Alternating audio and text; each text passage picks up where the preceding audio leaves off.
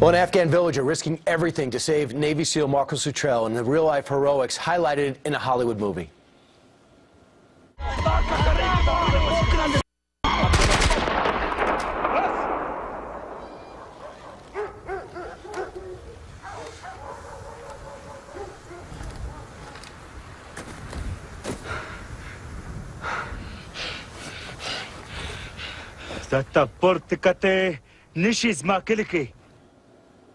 Mohammed Gulab never hesitated to help a stranger, but now he needs one so it'll help himself. After the movie's release, he and his family were targeted by the Taliban. They've since left the country and are seeking asylum in the U.S. Michael Wiles heard about this story and took it pro bono. He's the attorney representing him right now. Michael, why'd you jump in here? On principle, this isn't the first hero that we've had the privilege of representing. I helped Kwame James, the gentleman who subdued Richard Reed, the shoe bomber. There are a cadre of people out there, and you can look at them as assets in the war of intelligence or the war of terrorism, that have this instinct to want to help and do good. And here was one of ours, the best of our society, a Navy SEAL that was felled, and this gentleman took him under his wing in his village, and the whole village watched him. They reached out to you? Reached out to me this past summer and explained that he was in America. Things got weird, and I don't know the politics, but he had left, and now RPGs were going through his home. A couple of months ago, a governor sent a letter, issued a letter, a death warrant against my client, indicating that on arrest on site or kill on site kind of demand. Right. Is there a sense that there might be people behind the scenes that are manipulating him? Because he has had 2 opportunities to come here. He has been here for long periods of time. The paperwork's been done, and he's insisted on going back.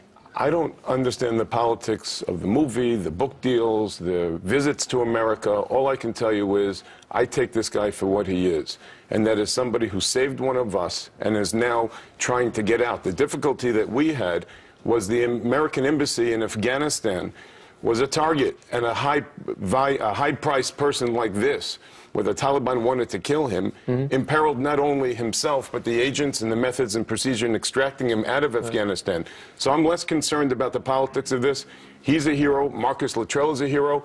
And my job here is to raise the banner of all these individuals and keep immigration laws helping people who do good for us internationally. Absolutely, and he did a wonderful thing. But if you read the book, you see the whole village did the whole thing. They knocked it down to just him. Beautiful. It's a great thing. Beautiful. But do you think that the Taliban had to hear about a movie to understand that he should be targeted? I don't know what they heard or why they're doing this. I can just tell you that we want to reward people that step up for our brothers and sisters in harm's way.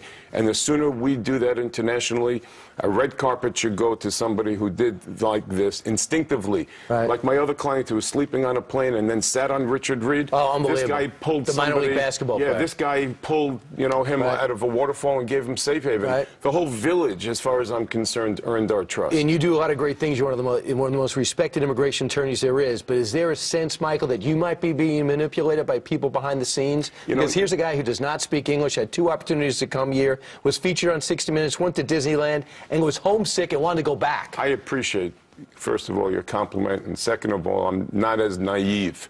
The truth is that nobody has asked me to raise him money more than for his subsistence internationally, and the ethics of my profession would now not allow me to entangle myself in any money. I don't see anything untoward. I see everything genuine, and I refuse on principle. I'm an observant Jew, and, we're biblical cousins.